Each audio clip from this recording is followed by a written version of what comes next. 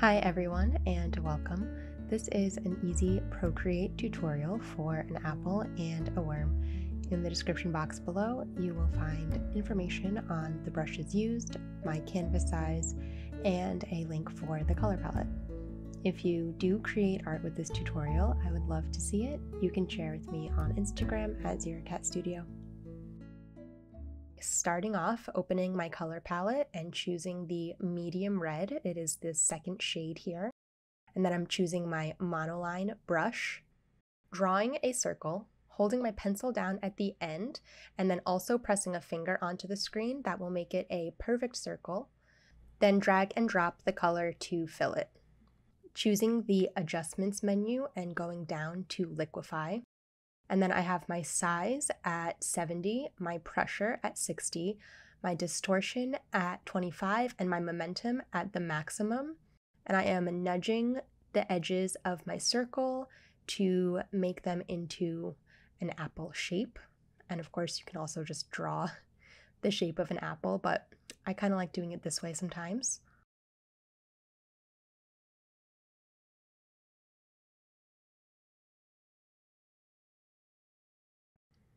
Going back to my layers menu, creating a new layer and dragging it underneath my red apple layer. And then I'm choosing this orangey brown shade from my palette and drawing a little stem on top of the apple, making sure the top of the stem is wider than the bottom. Finally, creating one more layer in between the apple and the stem, choosing my green and drawing a leaf.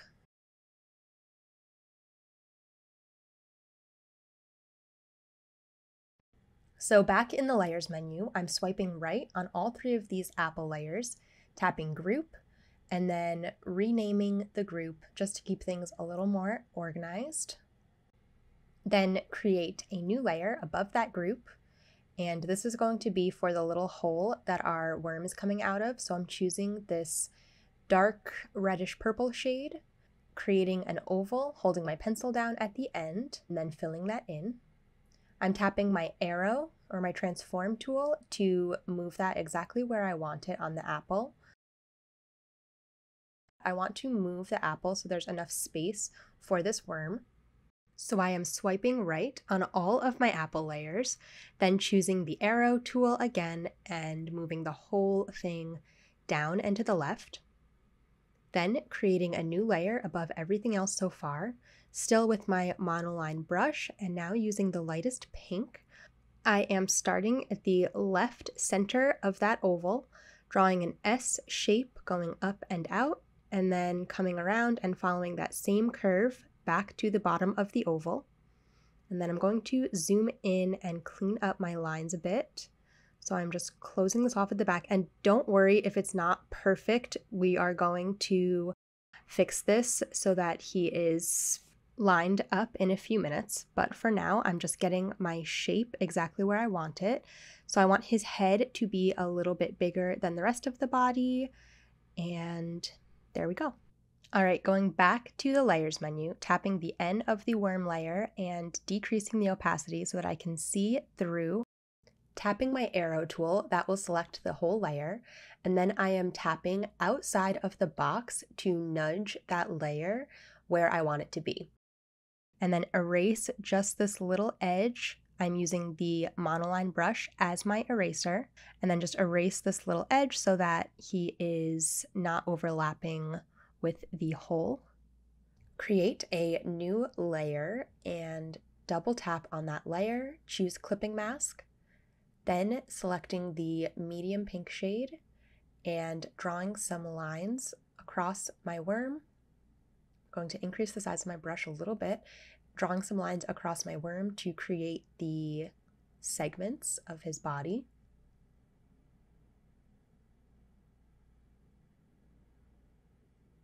Then I am tapping the end of that layer and reducing the opacity. Creating a new layer, double tapping on that and making it a clipping mask as well. Using that same dark pink to draw a curved line for the smile, holding my pencil down at the end so I can adjust it exactly where I want. Then switching to the darker red shade, the one that we used for the hole, and using that to create an eye. And now we have our whole flat illustration. I am going to group these worm layers together, swiping right on all the worm layers, tapping group, and renaming it just to keep ourselves organized. And then I'm going back to my apple group, opening that group up, and I am going to start adding some shading. So starting with the leaf and the stem, I am using 2 fingers to swipe right on those layers, making sure the little checkerboard background shows up on the layer. And then I have alpha lock on, and I can only draw in that layer. Using my flat brush at a 50% opacity and using my darker red, I am adding some shading to the edges of the stem and the very top. Switching to my darkest shade, the one from the hole, and using that to add a little more shadow to the very top of the stem. Switching my color to yellow and using this for the leaf. So going to my leaf layer and adding some yellow to the top part of that leaf. Going to my apple layer, creating a new layer above it, double tapping on that layer, choosing clipping mask, and then I am selecting the first red in the palette. So it's slightly darker than the red that we used to draw the apple in the first place. And I'm just going to slowly start building up the shadows. So I'm adding a little bit to the very bottom center and very top center, and then I'm going along the edges. And I am using the side of my pencil with gentle pressure to add all of this shading and just building it up pretty slowly.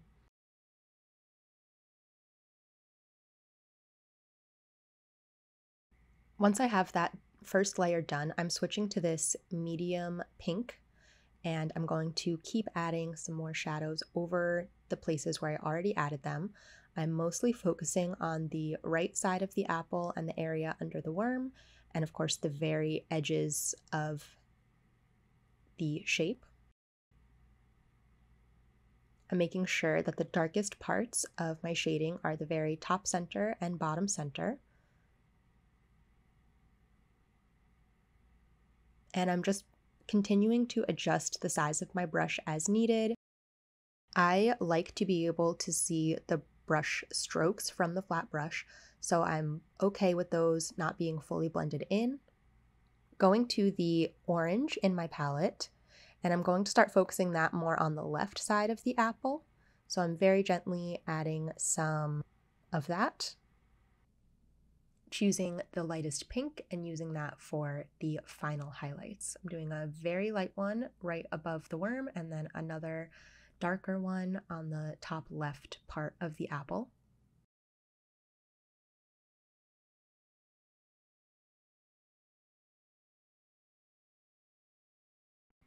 And finally, I'm choosing yellow and adding just a little bit to that same spot where we had put the orange before. And then just take a look at it and see what you think it might need. Mine, I feel like needs some more darker shadows and contrast. So I'm choosing the darkest color from my palette, and I'm just lightly going over the right side and the edges of the apple. Going back to that layer, swiping left on it and choosing duplicate. So I'm duplicating that whole layer, and that will add some more depth to the shading. Then creating a new layer, making that a clipping mask, and setting it to overlay.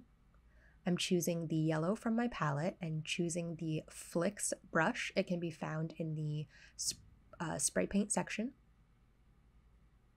I'm keeping the opacity of the brush at about 50%, and I'm using a pretty small size. You might need to adjust play with the sizing based on your canvas size and how big you made the apple, but I'm just very lightly going over the whole thing to add some of this texture. All right, that's it for the apple. So I'm going to close that group, Going to the hole, swiping right on that with 2 fingers, and using the darkest shade in my palette, adjusting it to be a little bit darker, using the flat brush, going along the left side of the hole, probably covered a little too much there, but that's okay, choosing the magenta shade now and going along the right side, then switching to my darker red and using that for the very right edge of the hole.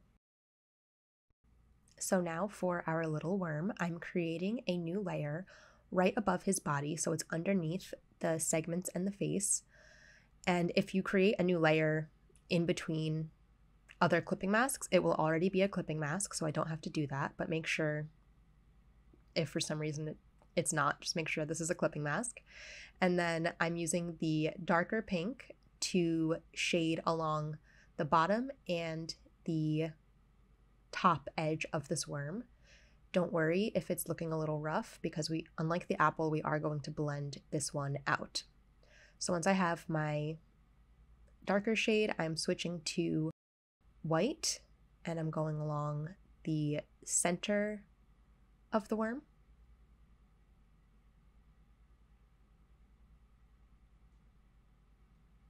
And then I'm taking my blender, having it set with the flat brush, and then using that to blend up, going through the center of the worm and following the curve of his body. And finally, choosing my medium pink again and going back in with the flat brush to just add a little more shadow back in if needed. I am mainly focusing this on the bottom and a little bit on the curved edge of the top. And that is it for this one. I hope it was helpful. Thank you so much for being here, and I'll see you next time.